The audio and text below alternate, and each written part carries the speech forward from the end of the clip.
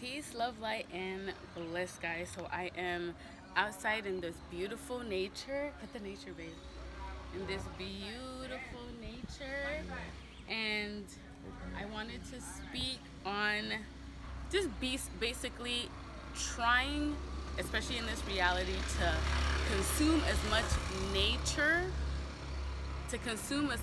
nature foods or as much plant-based foods as you can, because obviously our bodies are made from the earth. So especially if you're in an environment like this, or if you're in any place where you can get fruits and vegetables, definitely encourage it. It's amazing. Coconuts is a great source of water.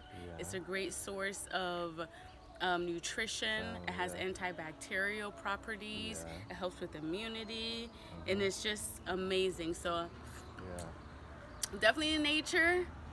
Even if you're not in nature, try to feed the body what your body is made out of.